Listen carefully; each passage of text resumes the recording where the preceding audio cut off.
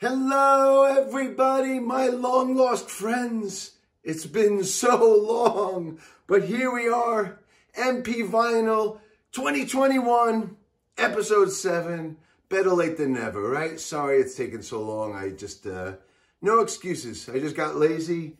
The holidays came around and just took a break, but we have unfinished business here, don't we? So welcome back. Almost a year later, and I'm still in quarantine here in the house. Been out for a few sessions, but for the most part, I'm still sitting here in my pajamas, and it's insane. But anyway, it's January 2021, and here we are. So MP Vinyl episode 7. Let's see. As you know, I'll give you all disclaimers. Basically, these are all my new reissued stuff. I have all of my original vinyl back there, hundreds, if not thousands, of the original releases from the 60s, 70s, and 80s. I also have box sets over there, and CDs, and 8-tracks. So if you're not seeing it here, chances are I still have it in some other form somewhere else in this room. I've also decided to sit for this episode. When I was on the bottom rack for, I guess, episodes 3 and 4, I was on the floor, so I got a nice comfy chair now. So anyway, I guess we're going to get into this. This is rack 7 out of 8, which is beginning with SL, which is Slayer, and it goes to TR. So we're really only covering S and T in this episode, but you'll see why there's a lot of, well, two bands in particular, there's large chunks of, so you'll see why we're covering so few letters with one whole episode. But let's get into it, okay? Lost time. Sorry to keep you guys waiting for a new episode, and I hope you're all doing well. Let's dive in. So we're starting with Slayer. And as I mentioned, I have all the original vinyl back there. I have the original Show No Mercy and Hell Awaits. But this was one when I had to buy reissues. Well, this is, in my opinion, their masterpiece, Rain and Blood, 1986. I think the whole album is like 28 minutes, maybe 30 minutes.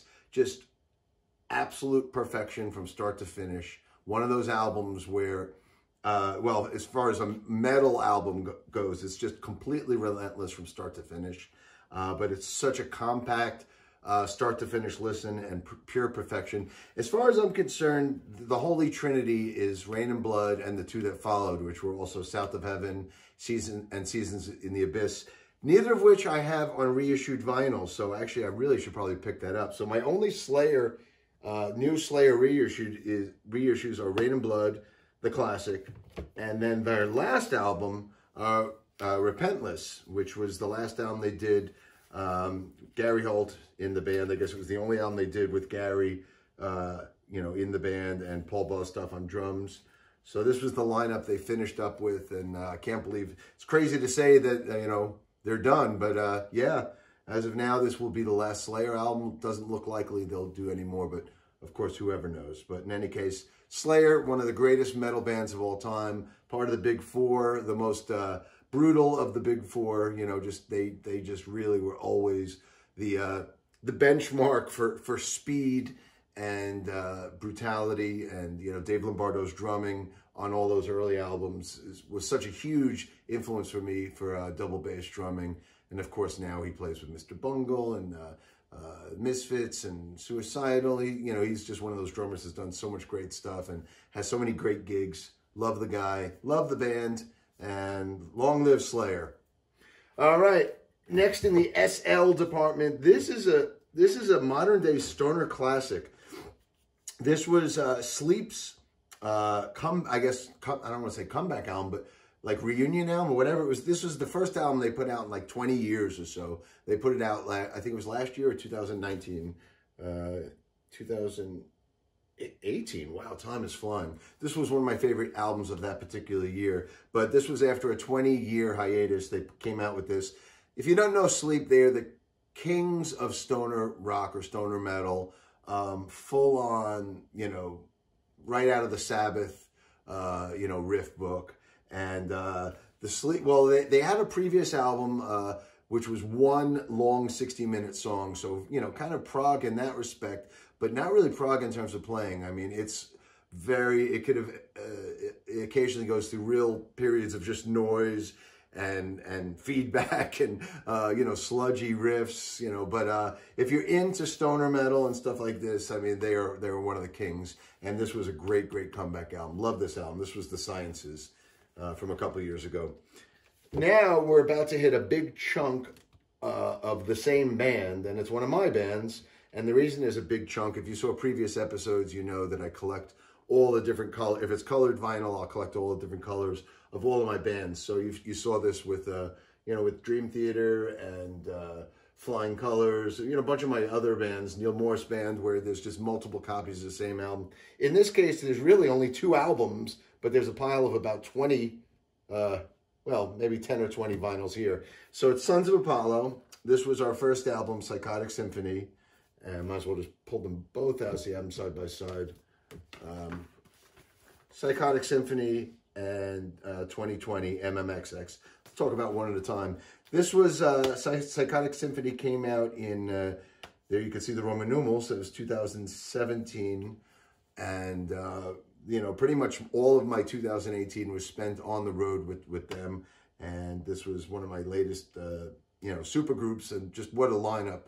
You know, myself, Derek Sherinian, Bumblefoot, Jeff Scott Soto, Billy Sheehan. I mean, you know, you've heard it, I'm sure, but really, what a lineup, what a band. Every guy is just like you know, a force within their own world, and you put us together on stage. It's a 5-ring circus. This was the first album, Psychotic Symphony. Some great stuff on here. Opus Maximus, the final instrumental. To me, is one of, I think, one of the greatest instrumentals I've ever been a part of. You know, I think it's just one of those amazing instrumentals, just so strong and so much, you know, complexity to it. But yeah, and then we went on the road in 2018. We also have a live album that came out from 2018, which was the live with the Plovdiv Psychotic Symphony Orchestra, and that was you know, we played with an orchestra and a choir. We did all these covers from Aerosmith and Pink Floyd and Zeppelin and Rainbow and Ozzy and Van Halen. We don't have that on vinyl. We haven't put that on vinyl. I'm going to have to get with Inside Out. Inside Out, we got to put that out on vinyl. That's missing from my collection, but that's definitely part of the Sons of Apollo collection that you need to have. In any case, I have all the different colors here. I got silver, white, what is it, clear. So that's the first one. Here's the latest one, MMXX. And talk about unfinished business. This came out at the beginning of last year, about a year ago now. And we hit the road, and sure enough, as fate would have it, within a few weeks, you know, only a handful of shows, we did a short American tour, got over to Europe, and COVID-19 hit, and the rest is history. We've been home ever since. So we still have unfinished business with this album. We had a whole European tour that got postponed, a South American tour that got postponed. We probably would have gone through America again, but obviously all of that now in the history books. So we only got to do a handful of maybe a couple dozen shows for this album, and it was going so great. We really felt such great momentum and excitement with it. So yeah, this kicked off 2020, and you know, within 2 months or so, you know, we figured naming the album after a new decade would have been really inspiring and fresh and exciting. It turned out to be that we're naming an album after the worst year in history. So anyway, hopefully we will have an MMXX1 tour or MMXX2 tour to make up for you know, the unfinished business we have. So fingers crossed that happens, and we'll see. Time will tell. But what a great album. This was, you know, Goodbye Divinity was such a hugely successful first single. Asphyxiation is so heavy. King of Delusion is a favorite of mine, kind of a mini epic. New World Today was the big epic on the album, big 15-minute song with a little bit of everything. Anyway, great album. Hopefully we'll get to finish this tour someday. And back here we have the same album, but in clear, in white, in silver, transparent blue, transparent magenta, light blue. Wow, we put out a lot of these. This one's a purple, blue, black splatter that we sold on tour. So lots of variations on that if you're a collector. I even have all those colored ones sealed. So I haven't even seen them. There you go. So Sons of Apollo. Next up, this is Sound of Contact. This is a prog band that came out on Inside Out a few years ago, many years ago, actually. I guess what's the year on this? Hard to see, but it was around 2015-ish or so, I think. Doing that off the top of my head. But anyway, Simon Collins on drums, Phil Collins' son. Dave Kurzner on keyboards, who's a great player and writer, kind of a great figure in the prog world. This was a great album, and it kind of self-imploded. I'm not sure the details behind what happened, but they ended up kind of breaking up and not making any more music or touring or anything. But this was a great album for its time, and I highly recommend it. If you're into the kind of proggy Inside Out stuff, this is a good one. Speaking of the proggy Inside Out stuff, okay, we got a big chunk here, a giant chunk. I'm just gonna pull the whole. Well, you know what? I'll leave the chunk in there. But we're about to go to Spock's Beardland, and this is the one that started it all. This is The Light, one of my favorite albums of all time. Surely one of my favorite prog albums of all time, but surely one of my favorite albums of anybody's of all time. And this was how we all were introduced to Neil Morse. This came out, I think, in 95. Was it 1995? Yeah. I got turned on to this album. Dream Theater's manager at the time, Jim Patolsky, somehow got turned on to this album, and I can't remember if he gave me the CD or the cassette. It had just come out, and I fell in love with it, and I was blown away. First of all, because around 95, all the prog bands that were coming around, the modern prog bands, they all sounded like Dream Theater to me, which wasn't very appealing to me. I wanted to hear something more unique, something different from what I was doing. And this was something new in the modern prog world, but it was from a whole different background. It was more of a, based in classic prog. When I heard this album, I heard Yes, I heard Genesis, heard the Beatles, Pink Floyd, all of my favorite bands, Crimson. They were all wrapped up in this, and they were all great musicians. All the players were great, and most of all, the songwriting was just so melodic. Neil Morse's songwriting and his voice, just really, the hooks just got right into me and haven't let go now for, 25 years. But this was the big one. It's only 4 songs. The Light, which is 15 minutes, Go the Way You Go, which is 12 minutes, The Water, which is 23, and then closing with On the Edge. To me, a perfect prog album, an all-time classic, and our introduction to Neil. And obviously, this was, a relationship that he and I would eventually fall into, which will, here we are 25 years later and 25 albums later. Our history goes really deep now with everything Neil and I have done together, but this is where it began. If this album hadn't come out, if I hadn't heard this album, both of our lives would be very different right now. And carrying on, this was their second album, Beware of Darkness. Also love this album. Every song on here is a favorite and a classic. Beware of Darkness, the title track is actually a cover written by George Harrison, but their version is kind of like the Leon Russell version, kind of the way that, Yes did reinterpretations of songs. Well, Leon Russell did a reinterpretation of Beware of Darkness, and that's kind of the kind of direction of the Spock's Beard version. But anyway, Thoughts is a classic. The Doorway is a classic. Walking on the Wind, Time Has Come. Every song on here is another favorite of mine. And when this came out, I got set, after The Light came out, I reached out to both Neil and Nick DiVirgilio, became friends with both of those guys. So I remember before this came out, one of them sent me a cassette of the whole album. And I was doing a drum clinic tour in Europe around 96.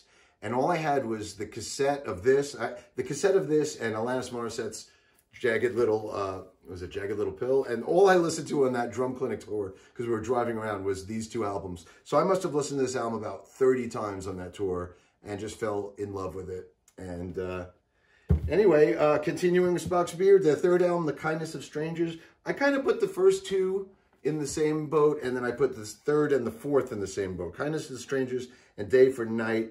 These 2 albums, for some reason, I love them, but I didn't love them as much as the first 2. But still was an avid cheerleader for the band, always talking about them in interviews, and then even took them out on tour for this album. They were promoting Day for Night, and Dream Theater was promoting Scenes from Memory, and I brought them out, handpicked them as our support band for some select shows in America and in the full European tour. So if you saw us in 2000, you saw Spock's with us. And from there, they went on to make 5, which is also one of my favorites. And I put this up, I hold this as high as the first 2 albums in my book. I love, at the end of the day, the 16-minute opener is classic. And The Great Nothing, the 27-minute epic closer, is also a classic. But everything in between, Revelation, Thoughts Part 2, All on a Sunday, Goodbye to Yesterday. It's a classic, classic album. And they put this out, I think, right after they finished the Dream Theater tour. And right around this time is when I started working with Neil.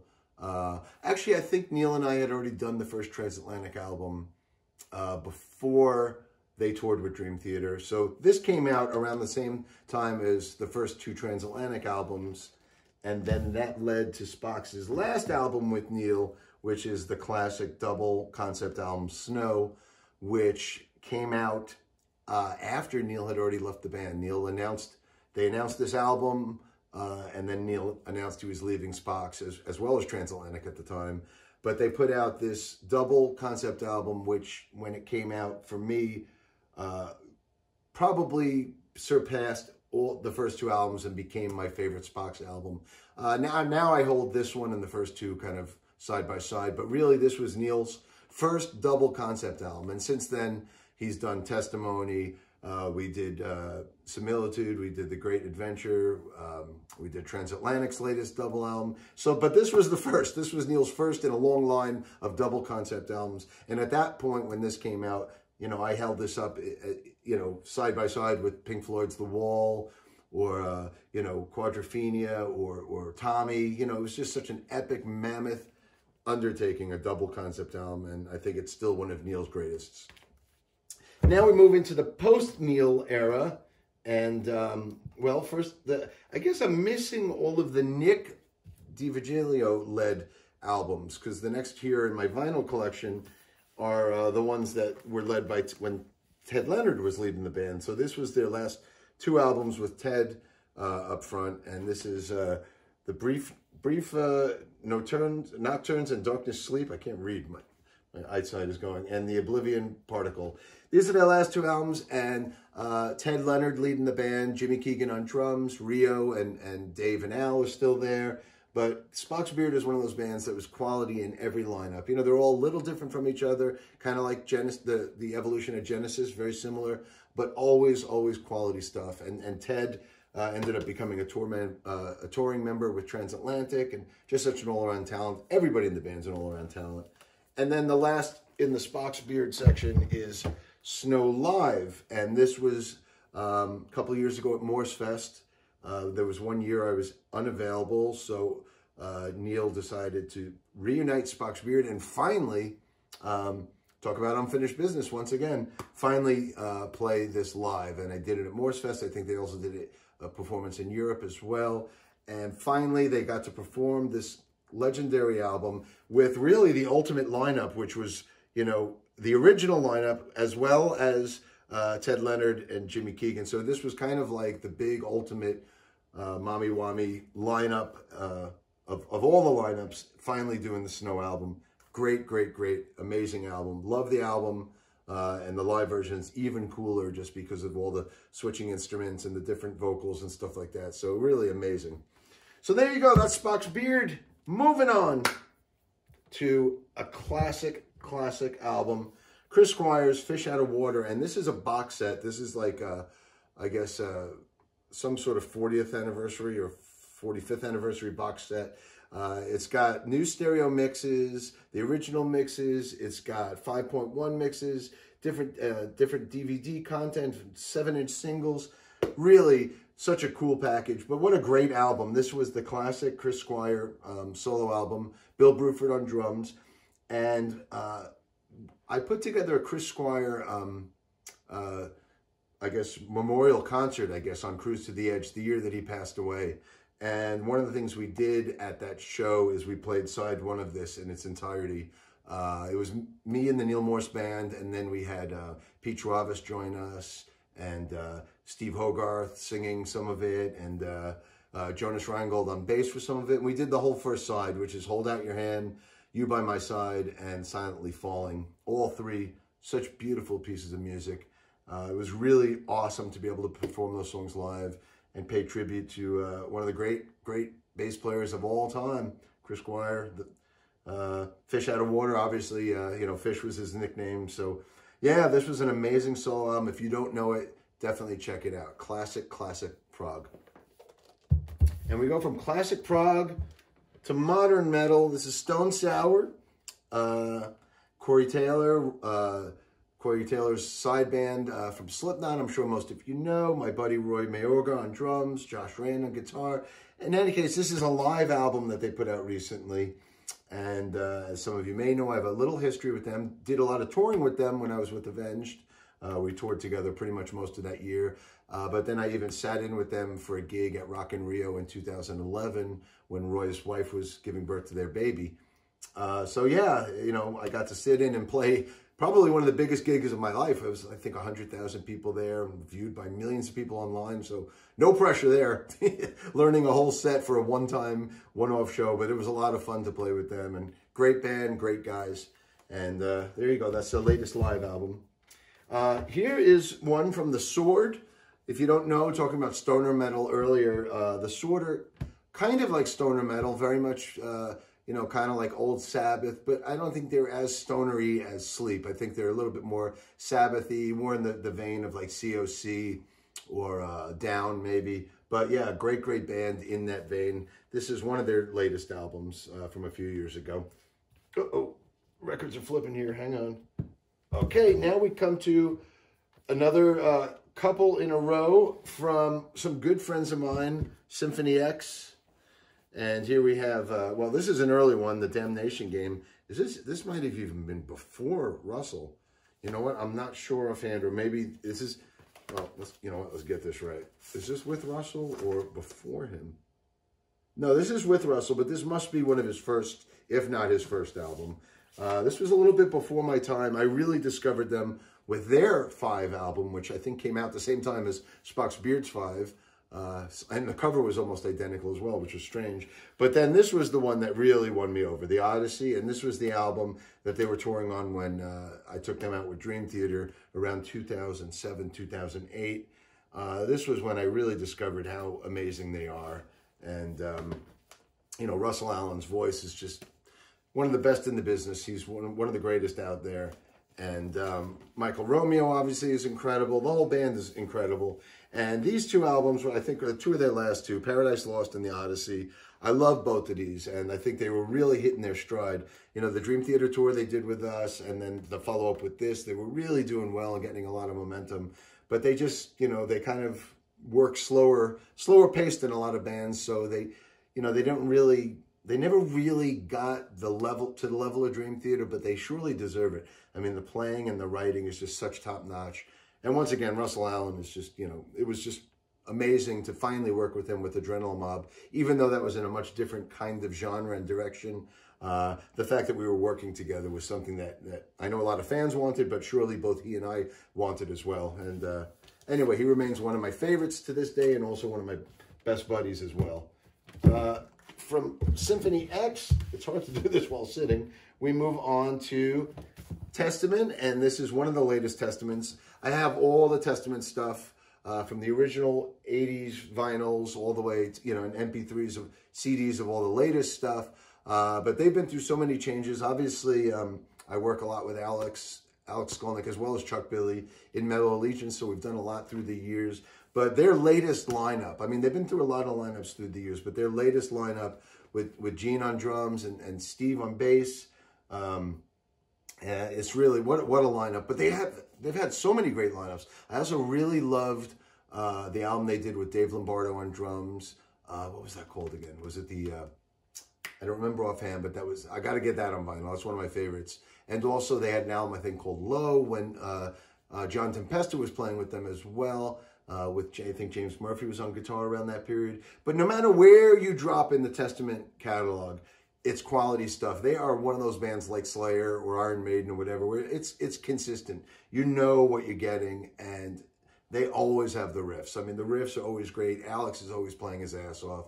The drumming is always great, whether it's Gene or Lombardo or Tempesta. I mean, you know, it's always great, always quality. So no matter where you land, you're going to get a good one. Next one here is another Strange album, Them Crooked Vultures. This was a side project with Josh Homme from Queens of the Stone Age, as well as Dave Grohl playing drums and John Paul Jones on bass. And this was really cool. I loved how experimental it was. They did this, I think, on the heels of the Queens of the Stone Age album that Dave played drums on. I think it was not too long after that they came out with this. So I loved seeing them continue to work together and then bringing in John Paul Jones and doing really experimental stuff. It was very much like, reminded me of like modern day Cream or something like that. The only thing that bummed me out is that Josh sang everything. And not that there's anything wrong with that, because Josh is so cool. He's such a cool singer. But I thought it would have been really cool for him and Dave to have been swapping the vocals and sharing the vocals. Just would have taken this to another level in terms of creativity. But that's my only minor complaint. Otherwise, it was a really cool project. They haven't done anything else, so as of this moment, it's kind of like a one-time thing, but it would be really cool to get something else from them. Another experimental album, and strangely enough, my only Tool vinyl. I think this is the Latterus album. But honestly, I really should have all of theirs, because even, mainly beginning with the Anima album, I think that was around 96, everything they put out, the Anima album, then this, then the 100,000 Days, and then even their latest one. You know, those 4 albums took about 25 years to get those 4 albums out, but every one of them is such quality, such depth and deep. I mean, the rhythms and the odd time signatures and the patterns, and it's so intricately interwoven. It's no wonder they take so long to put out albums, because the quality on each one is just so deep. So yeah, I can't say enough great things about Tool. I love them. Danny Carey's an amazing drummer, one of my favorite guys out there today. In any case, this is one of those, all of those albums which are all equally incredible. So I need to get up my game and get those other ones on vinyl as well. Okay, we are approaching the end here. There's 2 bands left. This is the other DT, Devin Townsend, and this is the only one of his I have on vinyl, but as far as I'm concerned, this is the one. This was his last album he put out about 2 years ago, and this is an utter, complete masterpiece from start to finish. There's Devin. Man, oh man, I love this album. It was not only my favorite album of the year when it came out, which was 2019, but also one of my favorites of the decade. He's got 3 different drummers on here, all 3 of whom are incredible, and he splits them up depending on the style. And believe me, the styles on this album range from insane blast beat death metal to crazy prog, crazy avant-garde like Mr. Bungle moments, then these kind of big, beautiful anthemic big metal anthemic sections, and then sections that sound like they're coming straight out of like a Walt Disney film. So, I mean, the range on this album is ridiculous. The playing on it is incredible. Devin's production is incredible. Also co-written with Mike Keneally, who's such an amazing talent.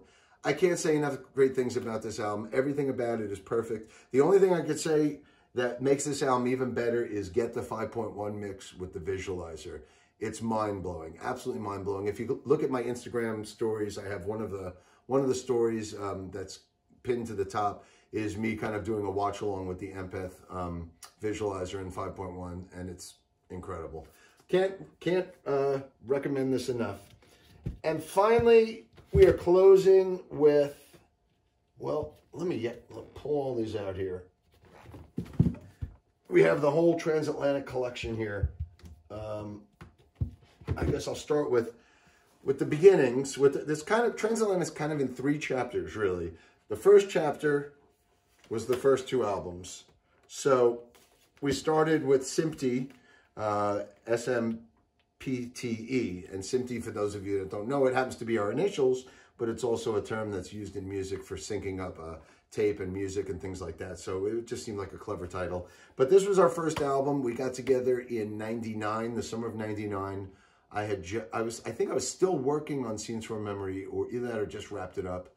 But met up with these guys in the studio at Millbrook Studios, where I had done the first 2 LTE albums. And Neil and I had become friends just because I was such an admirer and a fan. And, you know, we started talking to each other a lot. And we had this idea of coming together to do something. And long story short, it was supposed to have started with Jim Matheos on guitar. That didn't work out. But ultimately, Pete Travis was on board, I think, from the beginning. And then ultimately we called up Roina Stolt to join us, and that is how Transatlantic was born. And look at the pictures in here. I mean, look at how young we are. My hair is so short at this point. This was right around 99. Pete's hair is short. All of our hair is short. We look so young. And we got together. We didn't know what was going to come of this. And we started writing All of the Above immediately from some demos that Neil brought in. And then Roina brought in a demo, which turned into My New World. Neil also brought in Mystery Train, and We All Need Some Light. We worked on those. And then we finally closed with In Hell 'Twas an I, which was a Procol Harum song that I always wanted to cover. Never knew anybody that even knew it. Sure enough, Roina Stolt knew it, loved it, and we dug into it. That was also the first time, really, where we established all 4 of us singing lead vocals. In Hell 'Twas an I has all 4 of us singing. And that kind of began the trademark, which would become the Transatlantic sound. This is, so recently, Inside Out has released them all individually in limited edition. I think they did this a couple years ago. I think they're out of print, but I believe now with us re-signing with the new album, they're also going to reissue them all over again. So even though if you can't find these now, I think they're coming out again soon. This was the special edition box set, which they did for all 4 albums. All 4 of them on colored vinyl, which matches the colors of the album. So I believe this one would be pink, but it also has all the bonus disc stuff. So in this album, we had some studio outtakes. After the success of the first album, we got together a year later in 2000 to make Bridge Across Forever, which at the time a lot of people really considered our best album we only had 2, but this one really is a classic. I think we were really starting to feel out a great chemistry between the 4 of us at this point. Duel with the Devil, opening with a 25-minute song, Duel with the Devil, closing with Stranger in Your Soul, which is a 30-minute song, a little pop kind of medley with Sweet Charlotte Pike, which was kind of our kind of mode, our ode to Side 2 of Abbey Road, kind of weaving together a bunch of smaller songs to make a bigger one. And then this is the bonus one with our version of Shine On You Crazy Diamond, which we all share the vocals on, and was a great cover. So there you go. These are the first 2. And then, as I mentioned earlier, telling the Spock's Beard story, Neil decided to leave Spock's and effectively leaving Transatlantic as well after we did our 2001 tour for Bridge. But then we reunited about 8 or 9 years later to make The Whirlwind, which, then this kind of brings us to chapter 2, because the way I consider the first 2 albums, chapter 1, the 3rd and the 4th albums, The Whirlwind and Kaleidoscope, kind of represent chapter 2 for me. And once again, I'll show you the boxes. Once again, I think they're colored vinyl, so I would guess this would be orange, this would be green, both of which have, I'll go one at a time. The Whirlwind was our kind of reunion. We had a secret reunion, I think around 2009. Didn't let anybody know what was happening, and then we suddenly dropped this, which was our first concept album. It's essentially one 79-minute song, which we thought would be the most extreme we would ever get, but more on that later. But yeah, The Whirlwind is one giant 79-minute song, kind of beginning the next chapter of Transatlantic, and it was just great reuniting. The bonus disc on this has 4 originals that didn't make the main album: Spinning, Lenny Johnson, For Such a Time, and Lending a Hand. You can kind of tell where they each came from. Spinning stemmed from Roina. Spinning and Lenny Johnson were both kind of Roina's. For Such a Time was Neil's, and Lending a Hand was definitely Pete's. But we had 4 great covers on here. The Return of the Giant Hogweed, which was a great Genesis cover we did. A Salty Dog by Procol Harum, one of my favorite songs of all time. and I sang lead vocal on that, which was really an honor because it was really one of mine and my dad's favorite songs ever. And my dad passed away right around when we put this out, so he never got to hear the version of A Salty Dog with me singing, but that was definitely in his honor. And then we also covered I Need You, which was a mashup between the two different I Need You, one by the Beatles and one by America. And then finally Soul Sacrifice by Santana, which has my only recorded studio drum solo ever.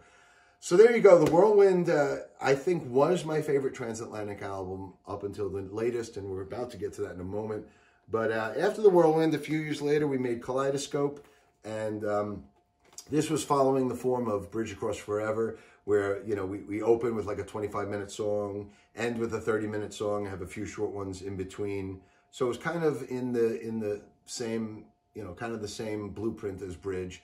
But great stuff in here. There's moments on Into the Blue that are, I think, as good as anything that Transatlantic has ever done. And then we did a bonus disc of 10 covers. Oh, no, excuse me. 8 covers, my bad. And You and I by Yes, Can't Get It Out of My Head by ELO, Conquistador, once again, by Procol Harum, once again with me on lead vocal. So it's our third Procol Harum cover. Goodbye Yellow Brick Road by Elton John, Tin Soldier, which was the Small Faces, Sylvia, which was Focus, Indiscipline by King Crimson, and Nights in White Satin by Moody Blues. So I think the bonus disc was just as cool as the main album, in this case, a must-have. Once again, this is the out-of-print. This was limited to only 1,000 copies, this box. But once again, look for new reissues from Transatlantic coming soon. And that brings us to the unveiling of, I haven't even opened these yet. These are hot off the presses. This is the latest Transatlantic albums. Not the latest album, but the latest albums. And now I could say this is my favorite Transatlantic album. As much as I love The Whirlwind, I think we took the same idea as The Whirlwind in terms of having one giant concept piece. In the case of The Whirlwind, it was a 79-minute song. Well, in this case, we ended up writing a 90-ish minute song. First we wrote Forevermore, and I guess this is a good time to explain this because I know a lot of people are very confused by this, and this isn't out yet. At the time of this filming, this isn't out yet, so I guess this is a good time to explain it. We went to Sweden in September 2019. We ended up leaving there with this version written and arranged, which was it was going to be a 2-CD, 90-minute song split over 2 CDs. By the time we began tracking it and Neil started to track his stuff, he started to think this was just too overwhelming, and he started suggesting, well, what if we skimmed it down to a single disc? And some of us were not so keen on the idea. We really thought it was perfect as a 90-minute song or piece. But Neil kind of just thought it might be better to have something that was a little easier to digest. We couldn't agree on which way to go, so I suggested, well, you know what? Why don't we do both? It's never been done before. So I had the crazy idea. We went to the label and said, hey, would you support this? It's going to cost twice as much money to print up twice as many copies. It was going to mean doing twice as many mixes with Rich, twice as much work for us. I mean, so it was really twice as much of everything, but it also means twice as much for you, the listener. So we ended up completing the double album version, Forevermore, and then this version, The Breath of Life, was kind of Neil's vision, where some of the songs of this came off, but we added a few more new songs that are only on this version. Plus, the whole thing with this is not an edited down version of this. They're completely different. Something like, well, the overtures are completely different, orchestrated different, mixed different. Songs like Heart Like a Whirlwind, which is on here, and Reaching for the Sky are the same musically, but the mixes are different, the instrumentation different, even the lyrics and the vocals are different, and who sings them are different. So there's many differences between both of them. It's really two completely different journeys. Everybody always asks, which one do I start with? It's up to you. Do you want to sit down and take it in like a 90-minute movie, or do you want to have something that's a little bit easier to digest around the 60-minute mark? Both of which are completely different, both of which are totally satisfying in their own. So there you have it. Coming soon, these will be out in about 2 weeks, but I also have a huge all of the extra colors back here. This is silver, light pink, transparent magenta, pink, lilac. I don't even know what lilac is. Lilac? And then here are the different versions of Forevermore. Transparent turquoise, transparent Coke bottle green, limited blue, transparent petrol green. And as if that wasn't enough, hold your seat, hold on. I should have been more prepared and had this over here with me. As if those two weren't enough, this is the Ultimate Edition. This is a box set with both vinyls. So really 3 vinyls, because really it's a 3-disc set when you think about it. As well as it's on vinyl, 5 LPs, 3 CDs, and it's got a Blu-ray, which has a version that I oversaw, which combines both into one super extended kind of 100-minute piece. And that's got a 5.1 mix on it as well, and as well as a visualizer, essentially a movie that you could watch for the entire thing, which is absolutely incredible. Now, when we announced this, a lot of people bummed out because people were like, well, we want the Blu-ray and everything, and I'm not a vinyl collector. So this doesn't apply to you, because if you're watching this, you're a vinyl collector. But if you're not a vinyl collector and you really want to experience this, we made a limited amount of these. They're available on the Inside Out site, I think, as well as Neil's Radiant site, Royner's website, and Pete's website. They all offer this. It's basically a freestanding Blu-ray of the 5.1 mix with the visualizer film of the Ultimate version, which was the 100-minute version. So there you go. I'm actually going to watch this in the theater tonight. So being we're at the end, I'm actually going to get the hell out of here and go watch this now. So there you have it. Did I hit the 50-minute mark? Wow. These get longer and longer. That is episode 7. The next episode, the next final episode will be number 8. The first band here, I'm not even going to tell you, begins with a T. And obviously it goes to the end, which I assume will be probably usually Frank Zappa or Zebra, or the Zombies. But in any case, it's T to Z will be the next and final episode. Hopefully it won't take as long to put it out. And hopefully you enjoyed this. Hopefully you learned something about some of the albums maybe you already know and have and love. Maybe even better, maybe you heard about something here that you don't know about, and this will introduce it to you. And in any case, happy listening. Thank you for being patient for this episode. Happy New Year to you all. Hopefully we will be back to normal real soon, so continue to be safe, and hopefully we'll see you soon. Okay, happy listening. Woo! See you soon. Bye!